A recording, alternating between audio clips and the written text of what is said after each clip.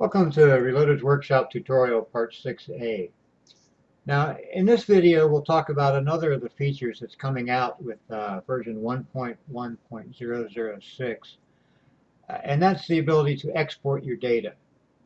Now, as you can see on the screen here, there's a lot of data in Reloaded's Workshop. There's calibers, bullets, cases, powders, your load data, your firearms data, manufacturers, just a lot of data. And as you add your data and create batches and loads and whatnot, it just gets more and more data. Now,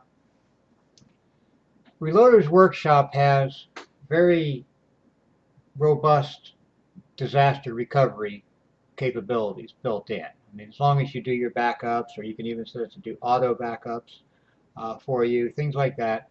As long as you do that and set it up to store your back up your data, disaster recovery is not really a problem.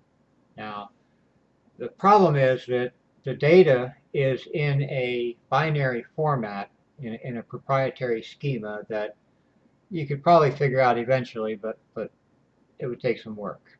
Okay, so only Reloader's Workshop can really read that data file.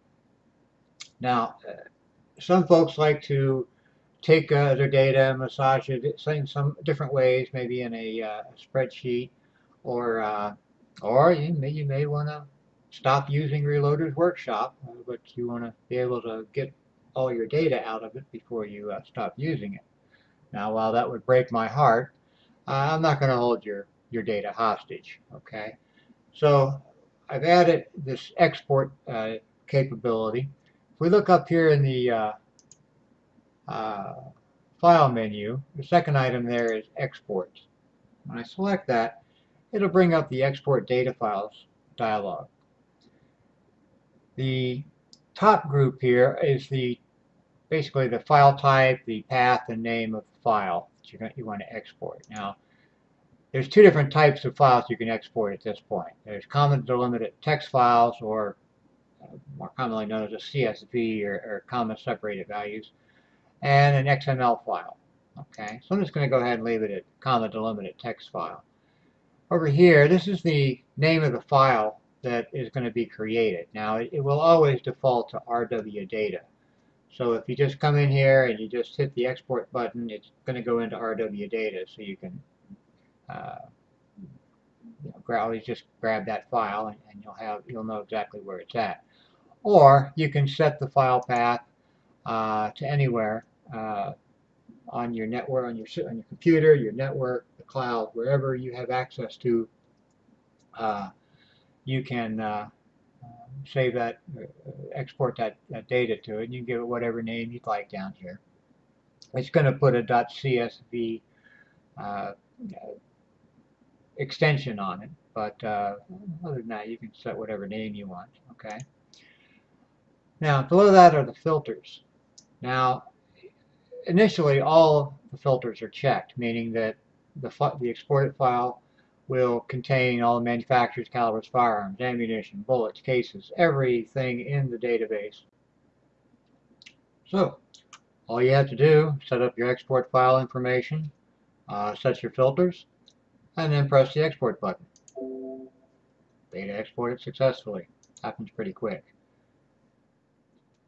Now, I just used all the default values, so the data ended up in rwdata.csv. It's comma delimited. It includes everything in the database, so there's quite a bit of stuff here. CSV files always look the same. At the top, the very first thing you'll see is Reloaded Workshop Data File Export. It'll always start with that. Then you'll see the data file that follows, in this case manufacturers. Then you'll have a line that gives you the column headers for all of the comma delimited data to follow. Okay, and then you see here's all of our manufacturers. Once we get through the manufacturers, now we start with the calibers and the caliber column headers. And there's all our cartridges for calibers. Okay, and firearms, ammunition, bullets. It goes on and on. So essentially, everything in the database is now in this rwdata.csv in a comma delimited format. And here's our data loaded into an Excel spreadsheet. I just loaded the rwdata.csv file directly. And you can see that you can recognize the data here, the Reloaded Workshop data file export, manufacturers. Here's our column headers, and then all of our manufacturers. Next comes the calibers, and so on, just like the CSV file. Now, one thing, of course, you're going to have to do is adjust the column width, because you're not going to be able to read the data with just the default column width. So you can kind of play with that a little bit and get the column widths just the way you want them. But essentially, the point is the data has now been transferred to a spreadsheet, so you can take whatever data you want out of this and massage it in any way that you'd like, or load it into another type of program that'll accept CSV or XML files. Of course, if all you're looking to do is massage the data in different ways, you're probably not interested in a lot of stuff. But for example, let's say if we're only interested in calibers, I'm going to turn off everything else besides calibers. Okay, and I'll export that. Of course, as expected, the CSV file has only the calibers data. It starts with Reloaded Workshop data file export as always. And then it starts with calibers instead of manufacturers, because I turned the manufacturers off. But it has the usual data file name, the column headers, and then the data. And that's it. Nothing else. It's just the calibers data table. And here's our data in Excel. Here's our Reloaded Workshop data file export. And of course it only has calibers. Calibers, here's our column headers, and all our data nicely separated into columns for us. Okay. That's all for this video. I hope you liked it. If so, please click the like button. Maybe even subscribe to my channel. Thanks for watching, and happy reloading.